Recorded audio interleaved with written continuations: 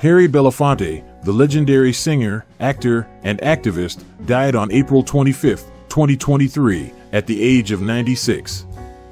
Belafonte was born in Harlem, New York City, in 1927 to Caribbean immigrants. He began his career as a folk singer in the 1950s and quickly became one of the most popular and influential performers in the world. His music was known for its political and social commentary, and he used his platform to speak out against racism, poverty, and injustice. Belafonte was also a tireless activist for civil rights and social justice.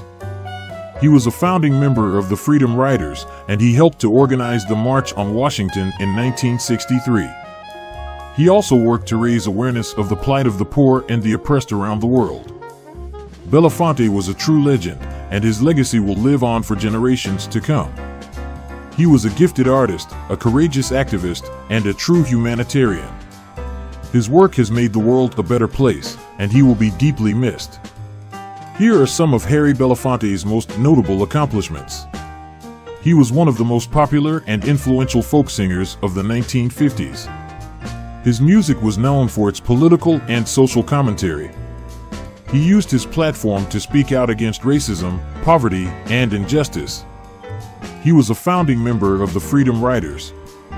He helped to organize the March on Washington in 1963.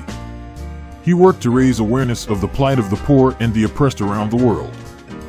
He was a true legend, and his legacy will live on for generations to come. Belafonte was a complex and multifaceted individual. He was a gifted artist, a courageous activist, and a true humanitarian. His work has made the world a better place, and he will be deeply missed.